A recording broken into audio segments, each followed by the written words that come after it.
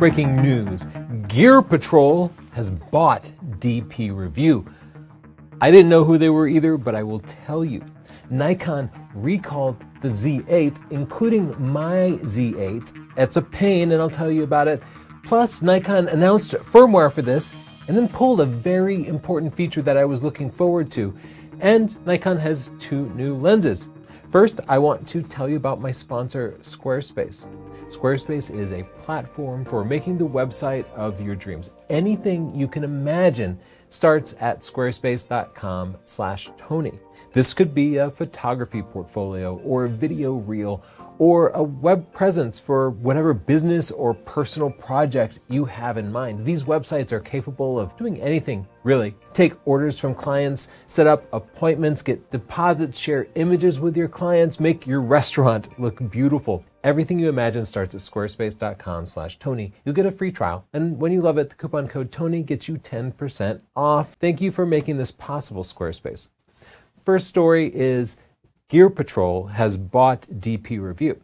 DPReview, as you might know, is really the biggest name in photography for like 20 years now. They review like every camera and lens, but DPReview is also a massive, massive community of photographers communicating and usually fighting with each other and getting kind of petty. We were all shocked and heartbroken when Amazon, who owned DPReview, announced they were just deleting it and it would all just go away and there wouldn't even be an archive available. And you, the community, spoke up. You reached out to Amazon and said, this is unacceptable. I'm not buying camera gear from Amazon anymore. And then Amazon said, whoa, whoa, whoa, slow your roll. Maybe we can work something out. And it was only at that point that Amazon decided to actually try to sell it instead of deleting it. Because I think at that point, DPReview must have been so unprofitable that it didn't have enough value for Amazon to even go through the process of trying to find a buyer and transferring over all those assets, a process that in itself has a massive amount of cost. So Amazon simply decided to unplug it, but people speaking out, saying they weren't going to buy from Amazon probably changed the math enough that they decided to go through that trouble and probably take a bigger loss on DPReview than they already were. Well, they've announced the buyer. Here's how they describe themselves. Gear Patrol is the definitive buying guide for men. Our experts review and curate the best in cars, tech, home, outdoors, style, and watches. I thought I followed all the tech blogs, but I had never heard of Gear Patrol.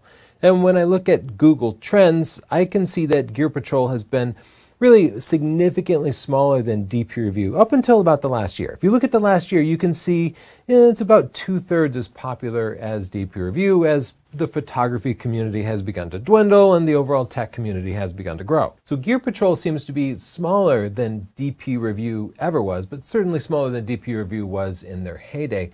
And it's worth noting that Gear Patrol also has Gear Patrol Studios, which is a content creation firm. They do photography and video and branding efforts. So it's not just the blog, but they're actually creators in and of themselves, which is really interesting to me. So here's what's happening to DPReview. First, Chris and Jordan, they're still at Petapixel. They're not going back to DPReview. And DPReview's YouTube presence does seem to be the worst for it. I know YouTube viewers, you connect to individuals, to people, not to brand names. We saw this when Kai left DigitalRev. DigitalRev was by far the biggest YouTube channel all around. Kai left and it was almost dead overnight. And then Kai went on and started his own channel and he's had great success with that. Chris and Jordan, likewise, their viewers pretty much will just follow them wherever they go. So I think that's a big loss. And we see that in June, DPReview has only released 1 video and it hasn't done as well as the Chris and Jordan videos did. DPReview has a TikTok, but they haven't put anything up on it in 4 months. They've only done 3 Instagram posts in the last month, and even their main blog, they're only doing about 1 post per day. And that's nothing compared to blogs like Petapixel that can easily do 10 posts per day. So I do wonder how they were ever going to sustain themselves financially without churning out a lot of content. But if you look at Gear Patrol's announcement about keeping DPReview running, they do list the team members, and they're listing 11 team members. And at least many of them are in the Seattle area, which is an expensive area. The average salary in Seattle is about $75K, but These are high-end tech positions, so I would expect their salaries to be closer to 90 or 100K. And when you add in the facilities, plus there's a ton of travel here. The DPReview guys are usually traveling to each of the different camera events, which there can be more than a dozen of those per year. You're looking at, I don't know, at least $1.5 million per year cost that they need to offset with any revenue. And when I look at how they would be generating revenue, I have a hard time making that balance. And certainly Amazon saw that. Amazon wasn't making it work, or they would not have shut it down. And if anybody could have made it work, I would have thought it would have been Amazon, because Amazon is so well positioned to monetize all those views by just directly selling people the camera equipment, right? So how is Gear Patrol, a blog and a content creation studio, going to make DPReview work financially without Chris and Jordan, which were two of the biggest attractions? I don't know. They don't announce any additional layoffs, but they do say that they're still working things out. And to me, that's corporate speak for, we want this merger to be publicly positive, so we're not going to announce big cutbacks now. We're going to instead wait a month or two and try to do it quietly. And I think that's probably what's going to happen. They don't announce any changes to DPReview, but I think there's going to be something, because it does not seem sustainable, unfortunately. Only time will tell. But I love the DPReview team. I've been a member and a fan since I was like 23 years old. And I hope that they continue to flourish.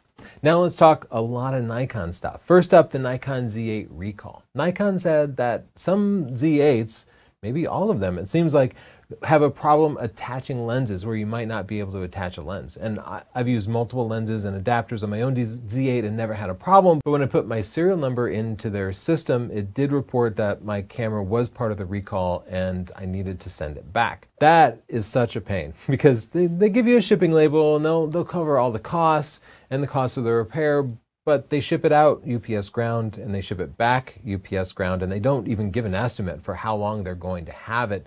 So I would guess it was going to be at least a couple of weeks in transit and repair, and I don't know why. They say lenses won't attach, but mine is attaching lenses, and I don't know if that means that suddenly a lens might not work when I'm in the middle of a photo shoot, and so I really better get it taken care of, or if maybe it's nothing. I wish they'd give you some more information on how to assess the severity of this recall to see if I actually needed to go through it, or at least for a $4,000 camera, could you ship it priority and try to move things along a little bit faster, or maybe send me a loaner while you're working on my camera? I don't like how they're really handling this recall, but at the same time, just doing a recall is good. It's certainly better than overlooking it, and I appreciate that part of it. That's weird, but this is weirder. In their Nikon Z9 firmware version 4.0 announcement, they described this amazing auto capture feature where something moves in the frame and the camera will just take pictures of it. And I actually spent a lot of time working with it and wildlife, and it does work pretty well. One of the things Nikon said in that video, and that I reported on in our last news piece, was that that firmware update would be coming to the new Nikon Z8.